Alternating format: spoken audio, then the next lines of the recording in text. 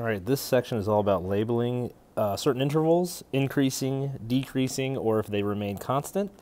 So this first one, at A, so here's A. At A, the graph is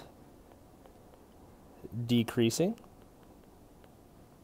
And then at B, the graph is constant or remaining constant. And then C, the graph is increasing.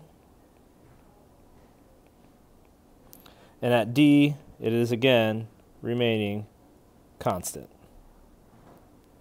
At S, the graph is increasing.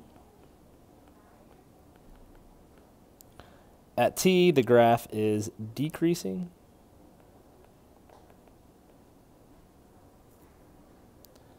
How many constant intervals are at this graph? Well, here are the main ones up top. And many people forget about these right here at the bottom. So there are 5 constant intervals. All the constant intervals start at, or all the decreasing intervals here stop at 0 miles per hour. How many decreasing intervals are there?